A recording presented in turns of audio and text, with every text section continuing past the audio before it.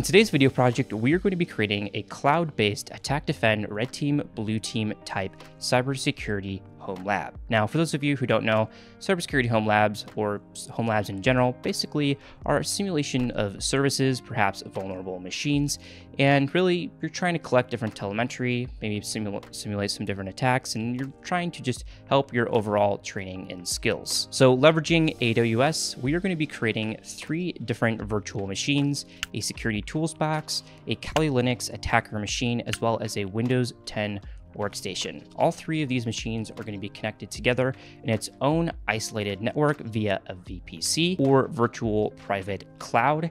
And from here, we can actually run simulations. On the security tools box, we're going to be deploying 2 different tools: Splunk, which has its free enterprise trial license, and Nessus Vulnerability Scanner Open Source Community Edition.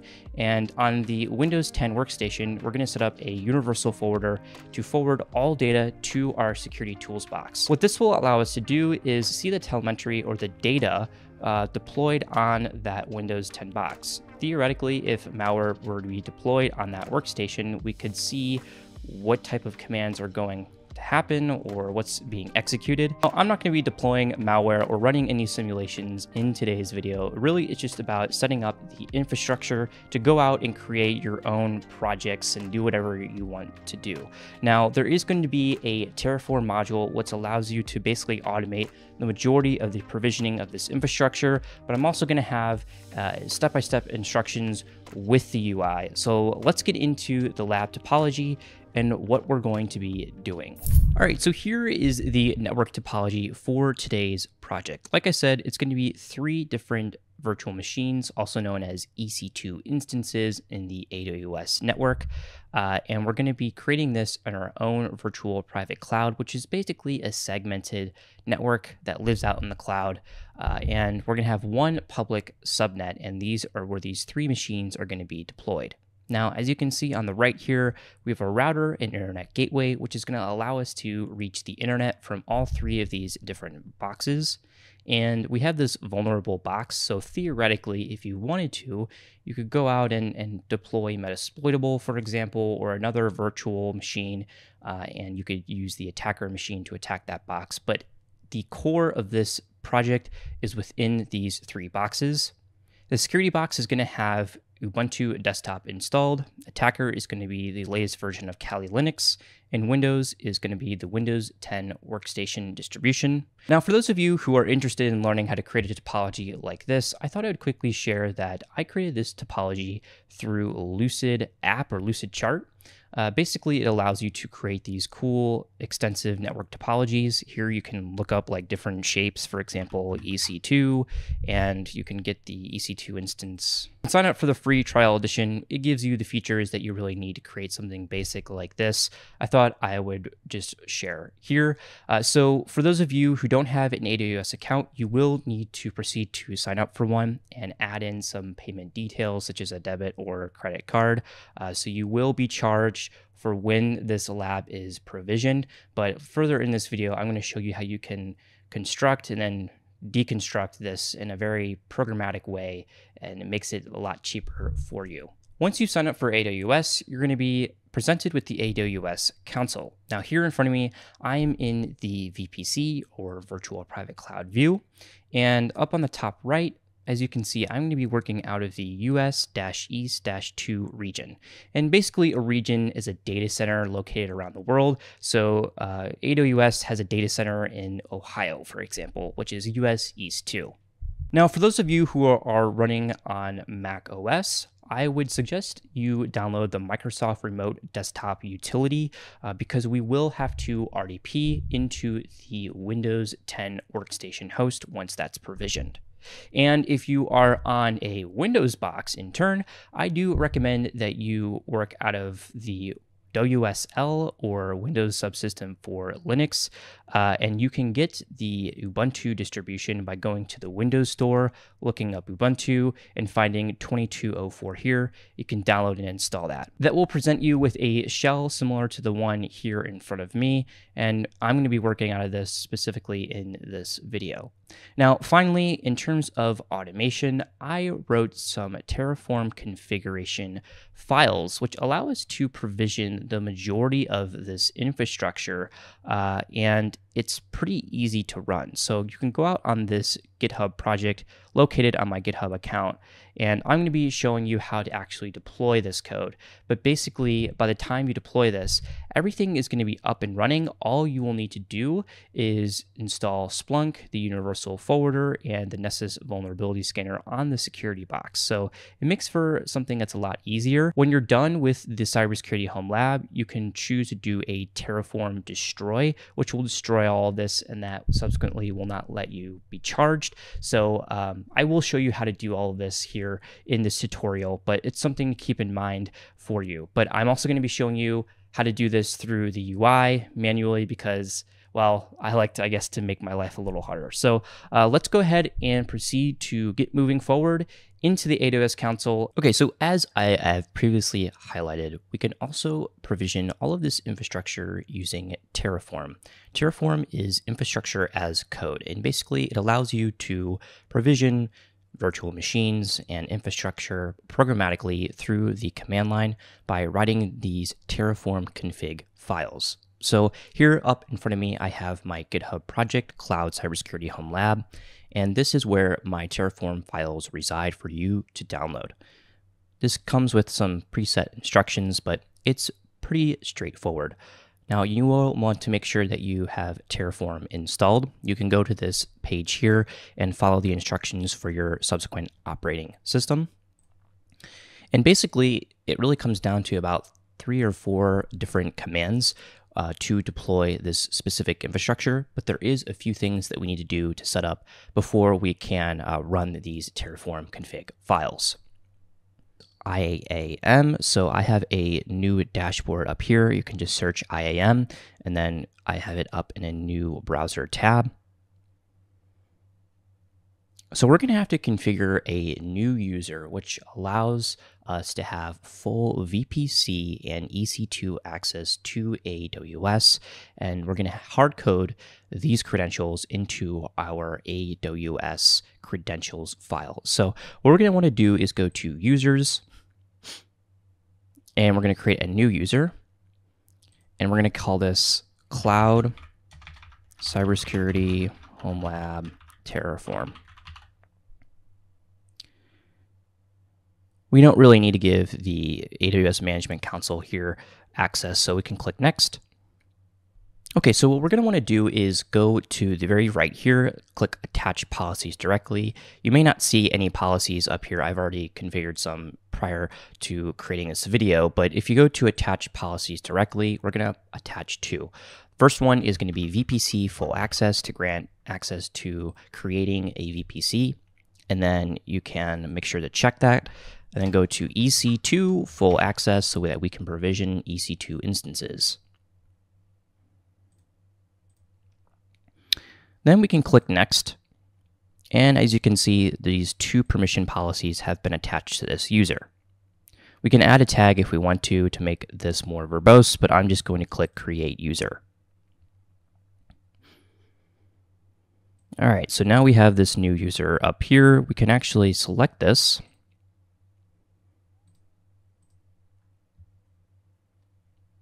And if we go to the security credentials down here, we're going to see this access keys. We're going to create a new access key and add this to our credentials file within the AWS CLI. So what we want to do is just click Create Access Key, and then choose Other. And then it will warn you that maybe this is not the best practice, but it's okay for the time being. Again, this is just a demo environment. Click Create Access Key. And then this is very important. So you will always be able to see this access key ID here, but the secret access key, this is the only time you'll ever be able to see this. So what I'm going to do once again is copy this and add this into a notepad file for me to remember so I don't have to copy and paste this. So I'm going to do that real quick. Okay, I've copied this key here over to my notepad file. I'm going to proceed to click Done. And then click Continue. All right, so we have our user set up. Now we need to actually add these credentials into our credentials file within the AWS CLI. So first off, what we need to make sure is that AWS CLI is installed via the command line. So if we go down to our Ubuntu instance here and just press in AWS, you're going to see our little help menu. That means that, yes, AWS is installed. Now, if this is your first time working with AWS, and particularly the AWS CLI, it's pretty easy to install the AWS CLI. What you're going to need to do is just go to this install page here, and you can follow along with whichever instruction set you want to. If you are on a Windows 10, Windows 11 desktop that has WSL installed, you're just going to want to follow the Linux x86 64-bit operating system instructions here. So you can just simply copy and paste this command into your Ubuntu WSL shell here, and you'll be good to go. Okay, so I'm going to clear my screen, and then I am going to navigate to cd //.aws. If we choose an ls here, you're going to see a config and credentials file. Now, if this is your first time using AWS, you may not see the credentials file. I'm not exactly sure if it sets this up by default, but you can just simply create a new credentials file by doing nano credentials, and then you can add in the following. So what I'm going to do is just edit my current credentials file, so call it nano credentials. Now you are going to see some things blurred out here. As you can see, there is the default access key ID as well as the secret access key. What I'm going to do is change the following into something different. The user that we created is what we're going to add. So make sure that you have a default in square brackets up on the top, and then I am going to delete the following key. Okay, so I'm going to add in the ID and the key secret here in the credentials file and then save it. So I'm going to go back and find my ID because I did not copy that, and do my due diligence. That's easy, hopefully. Copy. Okay, paste that into the ID, and then go into my notepad file for the secret, since I did copy that one. You will not see that one up on the screen, but once you're finished here, you have these keys or these files installed. All right, so now you're just going to do Control X, Y, Enter. And then you can clear the screen.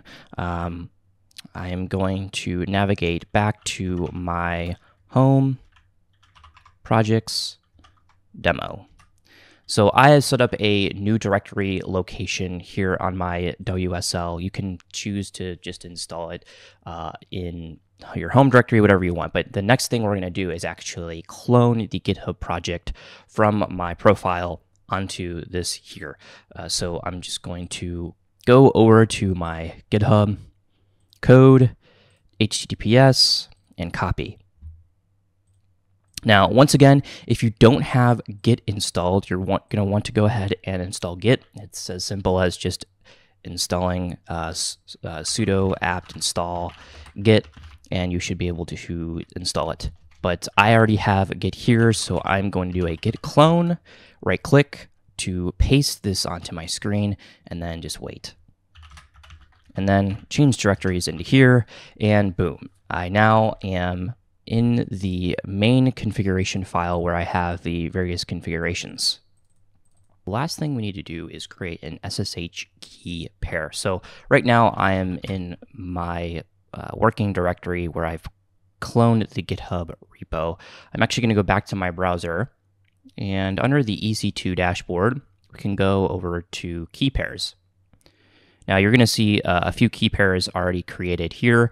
I'm going to go up to create key pair, and I'm going to call it Cloud Homelab Terraform.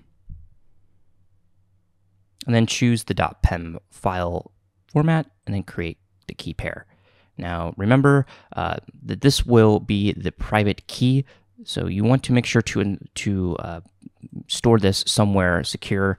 Right now, I'm going to go into the Linux directory here, Ubuntu, Home, Grant, and I'm going to store it in my .ssh directory. So paste that in. Okay. Now take note of what that key is called, Cloud Homelab Terraform. Going back into my working directory,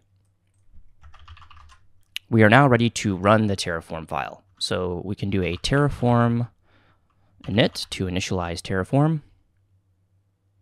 Terraform plan. This will sketch out what we are going to provision.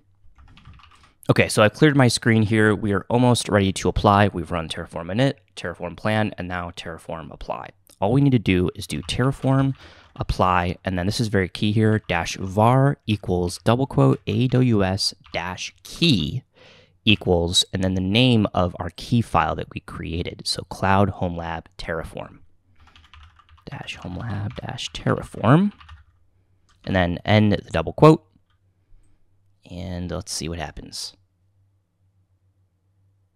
You choose yes. If it's successfully executed, you're going to see 3 public IP addresses outputted to the screen. These are the subsequent IP addresses that is our home lab. So basically what we can do is proceed to try testing one of these. We're going to do the security tools box here. So if we just copy this and paste it into the browser, you should see this VNC upload here. If we go back to our AWS and go to instances, you're going to see a lot of instances here. So I did this test run before recording, but basically you're going to have some running EC2 instances. And then for provisioning or getting access to each of these, what you're going to want to do is follow in the timestamps in the description below to get access to the Windows 10 desktop via RDP. We're going to install Kali Linux with RDP as well. And then the security tools box, you don't have to use RDP. It's already in the browser, but all the timestamps will be in the description below for when you want to go to that section. If we go to the VPC section, you can see that we have a Cybersecurity Homelab VPC that has been provisioned and created. So yeah, this is basically good to go. So what we can do is once we're finished with our home lab, our experimentation, what we need to do is just simply do Terraform destroy. This will destroy all of the infrastructure. You can just do yes, and it is literally that easy. It will save you so much money if you choose to do this route. So now we are ready to go on to the next section, which is getting access to these machines. And then after that, we can provision out Splunk and Nessus. Okay, so I'm up on the AWS Console homepage here, and we're primarily going to be working out of the VPC and EC2 instance view. So let's proceed by starting with creating our own isolated network, also known as a VPC, in the AWS cloud. To do this, I go to the VPC, or you can look it up here, and we are going to be doing this manually. You can skip ahead to the Terraform version if you want to do that. Now go ahead and proceed to go to your VPCs. Here you're going to probably see no VPCs, or you're going to see probably one, which is going to be your default VPC. It probably won't have any name. Here I already have a Cloud Home Lab one. I was doing this before recording this video. So let's proceed to go into create VPC. Now AWS makes this pretty easy. So what we're going to do is do VPC and more. And if you scroll to the right here, you can see the resources that this wizard will provision. Okay, so proceed to type in a tag which will allow you to name the various VPC resources. I'm going to be calling this Cloud Cybersecurity Homelab Demo, but you can do whatever you want. Leave the IPv4 address range in the 16 block here, and we're not going to have IPv6. For the availability zones, choose 1. And basically, this is the specific number of data centers that you want to deploy your VPC in. Just because this is a demo or a little home lab, 1 is good enough. For number of public subnets, we're just going to follow the topology that I mentioned earlier in the video. So it's going to be 1, and then number of private is going to be 0. NAT gateways allow you to get access to the internet from a private subnet. We won't need that since we're not provisioning a private subnet, and we won't need a VPC endpoint. Make sure to enable DNS hostnames and DNS resolution. So here in the graphic is what we're going to be creating. 1 VPC, 1 subnet, 1 route table, and then 2 network connections. And that's going to have our internet gateway being provisioned as well as our default route. All right, so we can just click Create VPC, and that's literally how easy it is to create your own isolated network in AWS. So when we proceed to view the VPC, here you can see, the various details. There really isn't much that we need to look into right this moment. Going to your route tables, you're going to see the route table that's been created. It's going to have that specific name that we added, and it's going to have the public name. Of course, you're probably not going to see these route tables. You may see some default route tables, but as well as in the Internet Gateway, you're going to have the resource being provisioned. Right, so scrolling to security groups. Security groups are virtual firewalls which are attached to the virtual machines or EC2 instances. Again, you're probably not going to see many security groups if you're a first-time user of AWS. Now, we are going to need to create some security groups which will be attached to our security tools box in the Kali Linux box. So proceed to go up to security groups here. All right, so for the first security group, we're going to call it Cloud Cybersecurity Homelab, SG for short. Okay, quick pause here. I accidentally skipped over this section, so make sure that you add a description as well as change the default VPC to the VPC that you created, the Cloud Cybersecurity Homelab, and then you'll be good to go. We're going to be creating some inbound rules which will allow us for specific traffic to reach this EC2 instance. So click Add Rule here, and again, AWS makes this pretty straightforward. So the first one that we're going to add is all ICMP IPv4. And here you can choose to use my IP, which will source your public IP address. For me personally, I'm just going to use anywhere IPv4. Is that the best rule? Probably not, but that's okay because this is a demo environment. Again, we're going to go back to add rule. Next one is going to be RDP.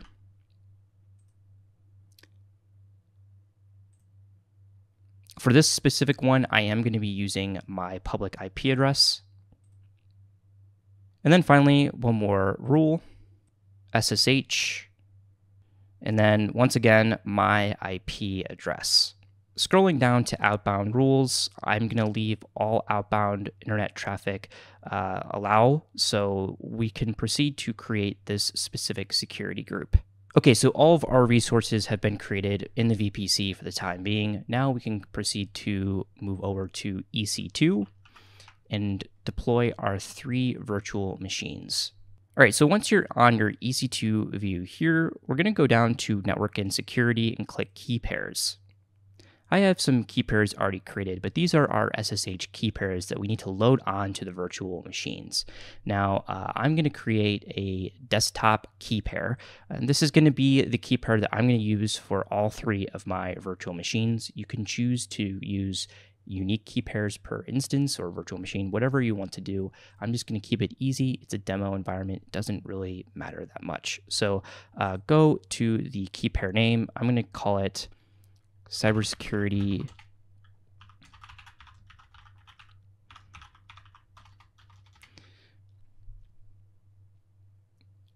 You can choose the RSA type and then use the PEM private key file. Okay, you're going to create the key pair. You're going to notice that a new PEM file has been downloaded. Now, keep this secret. This is your private key. Right now, it's in my downloads folder.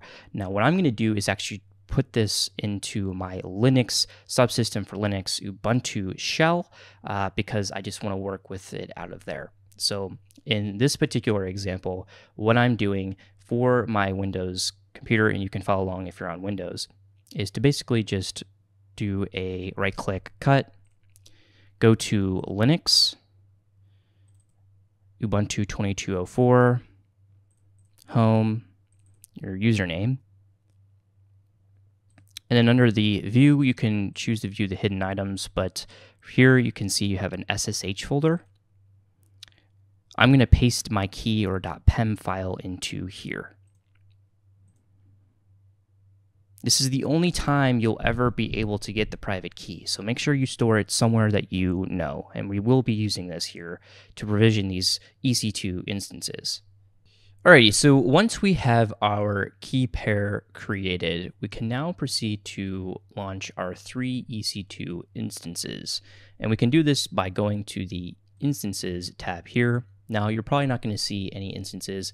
I was just doing some testing before recording this video, so you're not going to see anything here. But ultimately, we're going to be creating 3 virtual machines. So let's proceed to do this. Basically, it's a lot of picking up the buttons. Go to Launch Instances here, and we're going to be presented with the wizard where we can configure the details for each specific virtual machine EC2 instance. We're going to start out with the Kali attacker machine. So call it Kali attacker. We love attackers, right? We love red team.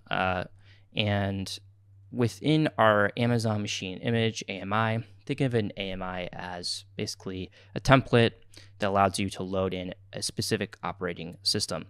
Here you can see some different quick start ones. We're going to go to Browse More AMIs. From here, we're going to go to AWS Marketplace, choose Kali, search, and then select. Take note that you will have a price when you're subscribed to this AMI, and make sure that it's the Kali Linux distribution supported by the official Kali organization. All right, so select Continue, scroll down. Now, it recommends you use the T2 medium, but I'm going to decrease this because, let's be honest, we're all on a budget here.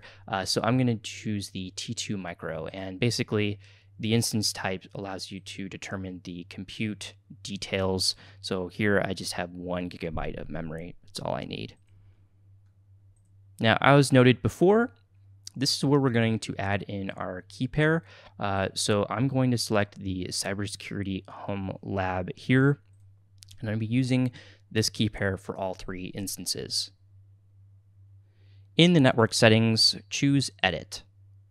This is very important. So we're going to actually provision this EC2 instance out into that VPC that we created. So we can go scroll down, and you're going to see this Cybersecurity Cloud Homelab demo. It's going to automatically put it into the public subnet for us because, well, we already have public subnet. And then this auto assign public IP, choose enable. For our security group, we're going to do a select existing security group. All right, so we're going to select within our security group the Cloud Cybersecurity Homelab security group, and we're going to check that. And we're going to leave the default storage, which is just going to be 12 gigabytes. So we can proceed to launch this instance. And while this launches, we can go back up to EC2, instances, you can refresh, and you're going to see a pending instance state. That means it's being provisioned. So we're going to do this now for our next 2 boxes. So go up to Launch Instances. Lots of button clicking here. I'm going to create the Security Tools box. Scrolling down, go to Browse More AMIs, AWS Marketplace, and here we're actually going to choose NetSpectrum. You can see that there is this NetSpectrum Ubuntu desktop. We're going to select this here and then click continue.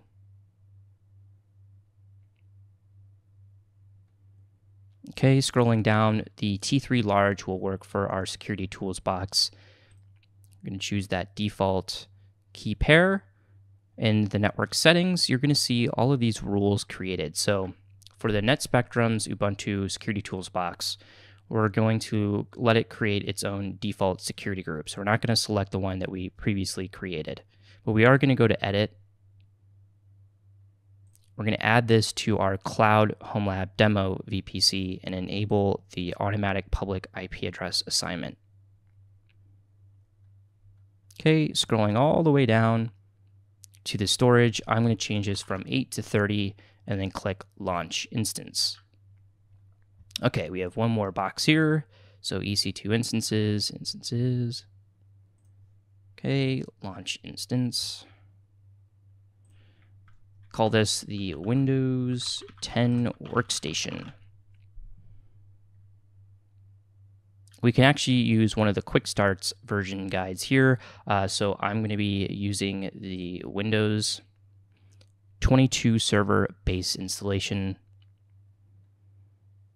T2 micro works. For the key pair, I'm going to select the Cybersecurity Homelab key pair. And then go to Edit, provision this in the same VPC, enable automatic public IP address assignment. And then this one, we are also going to choose the Cloud Cybersecurity Homelab security group. Change this storage. The default storage is good here. We're going to choose Launch Instances. All right, so now we should successfully eventually have 3 instances running: the Kali box, the security tools box, and the Windows 10 workstation. Good stuff. So we're well on our way to creating our home lab. If you're following along with the UI instructions step by step, we need to edit the default security group, which was created when we launched the NetSpectrum Ubuntu security tools box. If you're following along with Terraform, you don't have to do this step, but we do need to edit that security group to allow a few more custom rules into our firewall.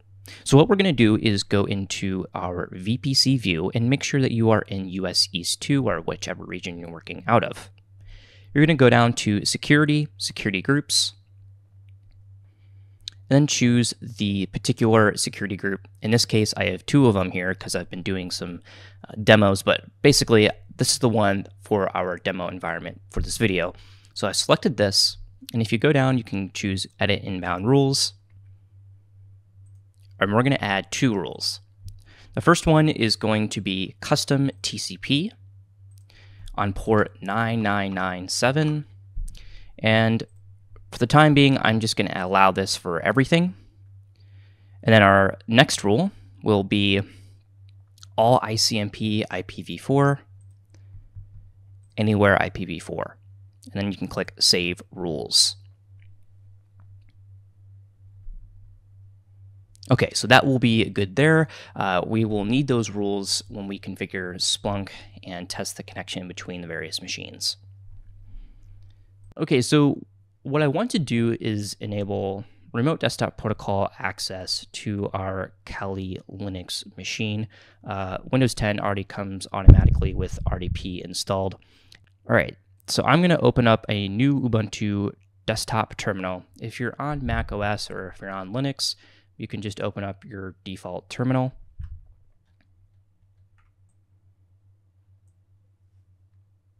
All right, so I'm going to change directories into the squiggly line thing .ssh.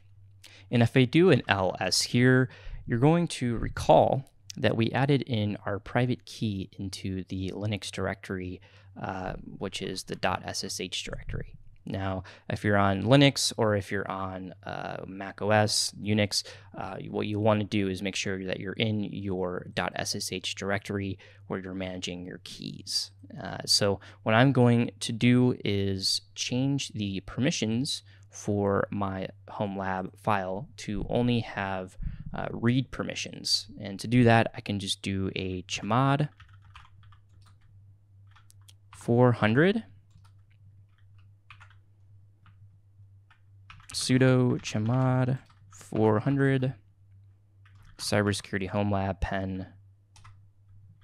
Type in my root password, ls-l. You're going to see that I have read permissions.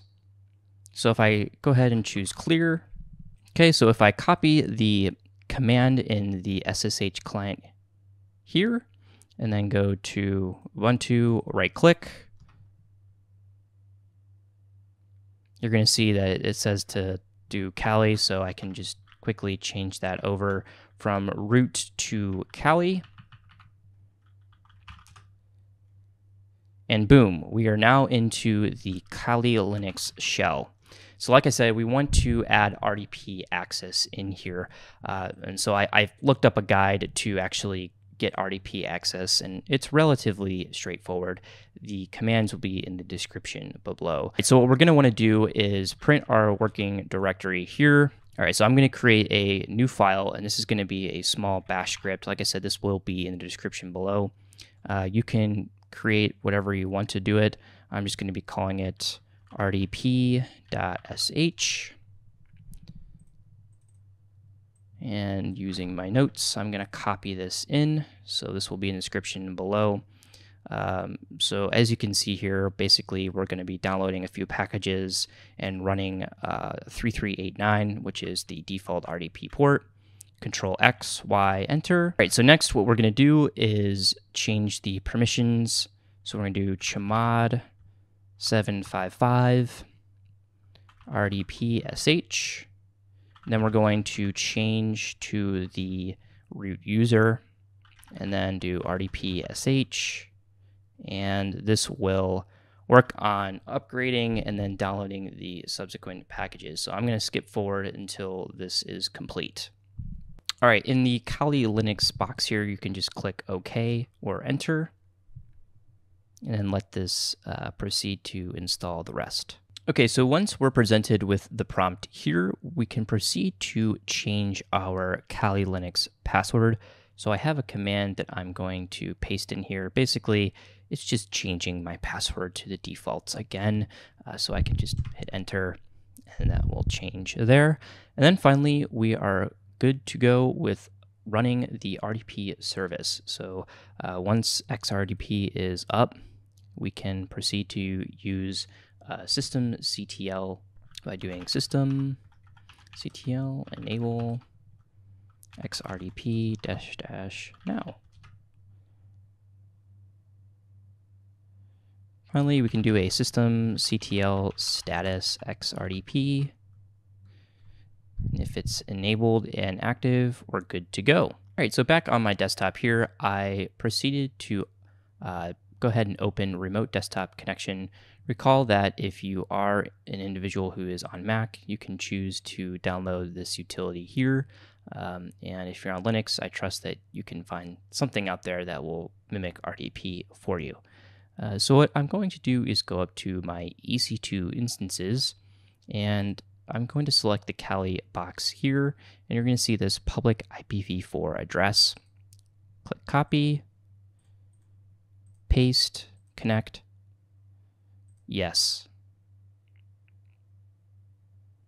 Okay, so from here, we're going to add in the password that we recently changed. And boom, we now have Kali Linux up and running. And well, we're almost there. We just need to log into our Windows 10 workstation as well as the security tools box. All right, so going back into instances, we have our Windows 10 workstation, our security tools box, and our Kali machine. What we're going to do is log into our security tools box and then change the subsequent password. So highlighting the security tools box here, you're going to see this public IP address.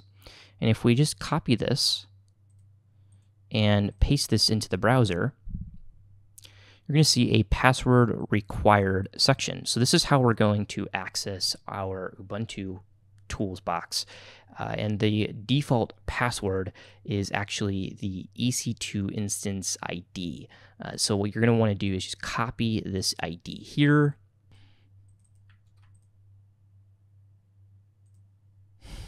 Okay, so once you are in, you're going to basically be presented with an Ubuntu machine, which is pretty cool.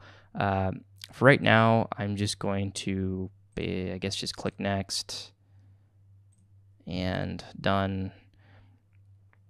And it gives you this default prompt here to change your VNC password. I'm going to do that real quick. So the next time that we log into this machine, it's not going to be the instance ID. It can be whatever you want it to be. In my case, I'm just going to choose. All right, so now I'm done. I'm good to go there. So this is where we're going to provision Splunk as well as Nessus and all of the other tools.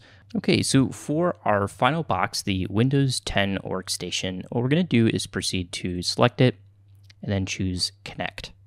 Now this is a little bit different. We're actually going to have to get a password. So if we go to RDP client here, we can get the password for this machine by choosing Get Password. And then we're going to have to upload that private key that we created earlier. So here I've already went to my Linux tab, home, grant, SSH, and then getting the .pem file here. Now this is blurred out, but basically you can just choose to decrypt the password, and then you're going to have your password presented here. What I'm going to do is copy this and paste this into a notepad where I can save this to for later. Okay, so I've copied that over to Notepad. Now I can choose to minimize here, and then I'm going to open up another RDP session. So I'm just using the Windows key RMSTSC, click OK. This will open up Remote Desktop Protocol. And then from here, what I'm going to need to do is proceed to actually get the Windows 10 IP address, public IP address, and just another paste connect. The default username is administrator. Okay, we can choose yes. And boom, we are now into the Windows 10 workstation. So we have all three machines up and running. Back on my Windows 10 workstation here, one thing that we need to do is to turn off Windows Defender Firewall. So you can go to the search bar, look up Windows Defender Firewall, and you'll be presented with this view here. If we go on to turn Windows Defender Firewall on or off, I'm going to turn off for both of these settings and then click OK. Now this will turn off the firewall, and this will allow us to send the Splunk events to our Splunk Enterprise instance. Okay, so at this point, we should have our three running instances up in AWS, Windows 10, Kali Linux, and our security tools box. Now we can proceed to actually go through and download Splunk and Nessus vulnerability scanner. So I have myself logged into my Ubuntu machine here on my browser, and then I have two RDP connections, one to Kali Linux, and then one to my Windows 10 workstation. If that loads. Okay, so what we're going to do is go into our browser session here. We're going to start out with downloading Splunk. So if we go up to the Firefox browser here,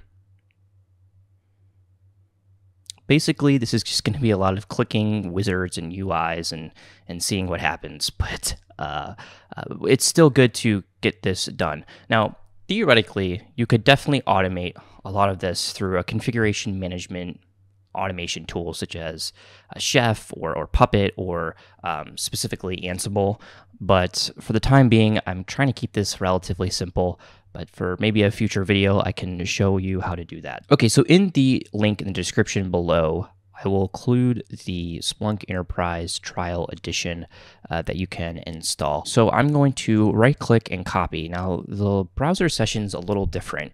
When working with the clipboard on the Security Tools box, you're going to have this little clipboard button on the top right. And basically, this is how you interface with the clipboard between this machine. So if you click the clipboard and then you right-click and paste this, okay, so now you have clipboard in there.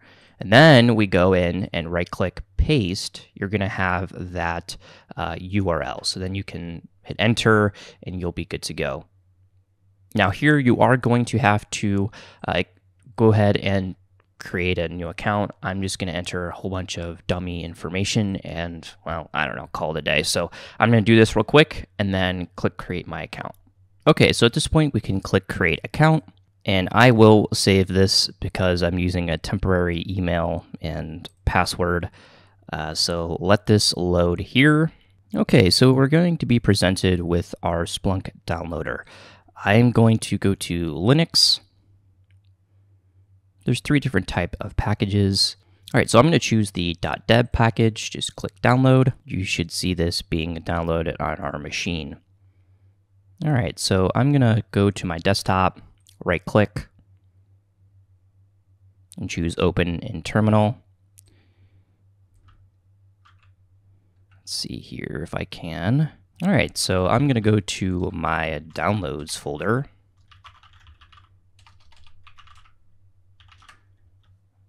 And you can see the installer here. So now we can proceed to install. This is pretty straightforward. We just need to issue a few commands. So first one is going to be sudo dpkg for dpkg -i splunk. And then you can tab complete and then press enter. Okay, I cleared my screen. Then we're going to go into the bin directory, ls. Can clear it again, and then do a sudo .splunk start. You have to read through the entire user agreement. I'm just using page down to get to the very bottom, and then do y, yes, y, yes. All right, now we can enter a username. I'm going to call it Collins, and then a password. And this will start up a Splunk instance. Let this load until it says complete.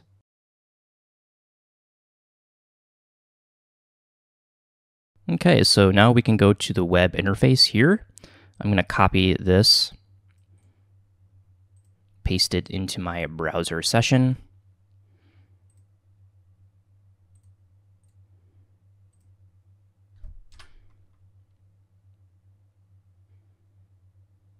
And we should have a Splunk UI up and running. At this point, we can do our username and password that we configured via the terminal. Click sign in. I can save this password, and we're good to go. So the next step is going to be installing a universal forwarder, which will forward data from our Windows 10 workstation over to our Splunk instance here. The first thing that we need to do is actually go to the settings page here, and then go to forwarding and receiving. And then you're going to choose configure receiving. And then you can create a new receiving port. And then choose 9997, save. All right, so now this server will be running on port 997 as a listener. Okay, so at this point, I'm going to go back to my RDP session that has Windows 10, and I'm going to open up Microsoft Edge. I'm just going to run through the defaults here. Confirm and continue, continue without data, and confirm and start browsing. Okay, so I'm going to navigate to another URL, which will be in the description below, but you can simply go up, right-click, paste. And if Microsoft Edge was actually helpful, it's going to ask you to create a new account. I'm going to log into the one that I've already created when we configured the management console on Splunk, so just reject all.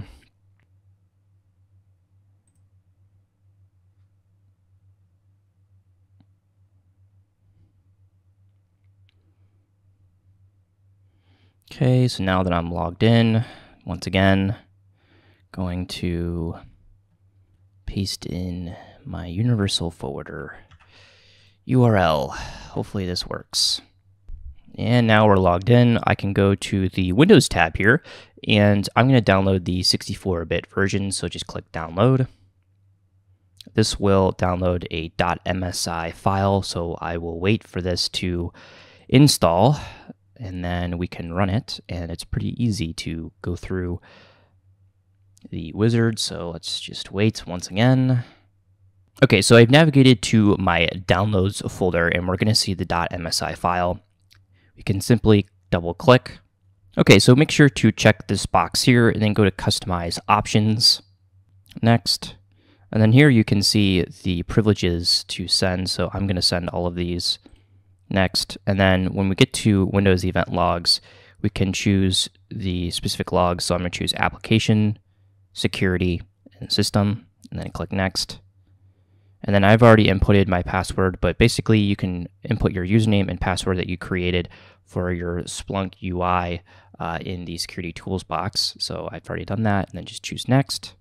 All right, so we can skip the deployment server section here, but then the receiving indexer, we are going to need to configure the security toolbox private IP address. So minimizing out of here, I've already entered in an IP address A, which will show us our private IP address, so 10.0.15.148. So if I go back, type this in, 10.0.15.148, and then the default port of 9997, click next, and then install. And then this will install the Universal Forwarder for us. There's one more step we need to do in order to send some different logs to our index, but we're good to go here. All right, so while this installs, I'm going to minimize out of my Windows 10 workstation. I'm going to go back into my Splunk UI in my security tools box. Go to settings, and then click indexes. I'm going to be creating a new index, and basically an index is an object which allows us to send data to a specific name. So I'm just going to click create new index, and I'm going to call it win-security. I'm going to leave all of the defaults here, and then click save. So we should have this new Win Security index. All right, so now we can go back to our Windows 10 desktop. We're going to wait for this to install. It looks like it's done, so we're just going to click Finish. All right, so what we need to do next is send the Windows security events from this Windows workstation over to our security tools box. So I'm going to open up a new file explorer, and I'm going to paste the following path in this here. It will be in the description below. Here you're going to see a few things. So what I'm going to do is proceed to copy the outputs configuration, Control-C, Control-V, and then rename this to inputs.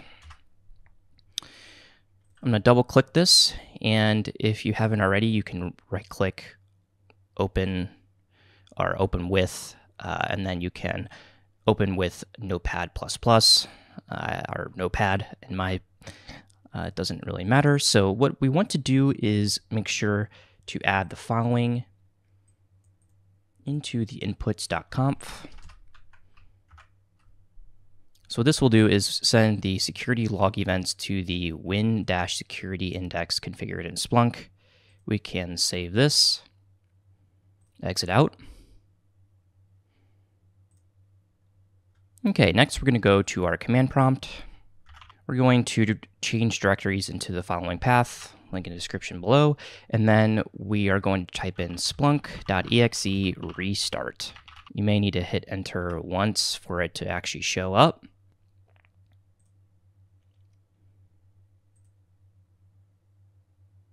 All right, so navigating back into our security tools box, if we type in index equals win-security, you're going to see our Windows event logs here. So we have successfully set up Splunk, an index, and a universal forwarder, which sends data from that Windows 10 box over to our Splunk Enterprise instance. Awesome. The final thing we need to do is install Tenable Nessus. So once again, this is going to be pretty straightforward. We're going to go to the following link. All right, so what we need to do is change the Nessus version from ARch64 to AMD64. So we can proceed to do this. Download. I agree. I accidentally installed the Arch64 before this. So if we go over to terminal and clear our screen, I'm going to see 2, but you will only see 1. It's going to be this AMD 64. Just do sudo dpkg-i quotes nessus debian 10 AMD 64, enter, and then we're going to let this proceed to install. All right, so next what we're going to need to do is do a sudo systemctl start nessus d.service. You can do a systemctl status nessus d. It says it's active. Okay, so if we go to our browser here, you're going to see that IP address output to the screen. So I've copied, and then I'm just going to refresh, advanced, accept risk, and continue. Okay, we can just click continue here. Register for Nessus Essentials. This is the free community edition. And then we can add in our username, password if we want to. We can skip this for the time being, or we can't. I don't really know. Let's see. Copy this. Let's see if this will work. Paste. Register. Okay, we can take note of this activation code. Click continue. Username and password. Admin, because this is a demo environment. And what this will do is allow us to set this up. This will take probably 20 to 30 minutes to basically have this up and running. But once this is up and running, we have Tenable Nessus. We can launch scans into our various machines, including the Windows 10 workstation here. And from there, we basically are good. We have a up and running cybersecurity home lab based in the cloud. And well, yeah, this has been really fun. Hopefully you've learned something new here. All right, so here you can see the new UI being set up. Basically, we can let this compile all the plugins and we'll be good to go. You can run various scans. So this is what the Tenable Nessus Essentials dashboard looks like after we've set it up. All right, so hopefully you've learned something new into this video. Go run your own simulation projects. Let me know in the comments below if you want me to continue on this video series, maybe doing some different simulations, deploying malware, being an attacker, or even running detections on the security box. Let me know if you want this series to continue, but hopefully this is good enough for a launching pad. And yeah, so until the next video, have a good day and have fun.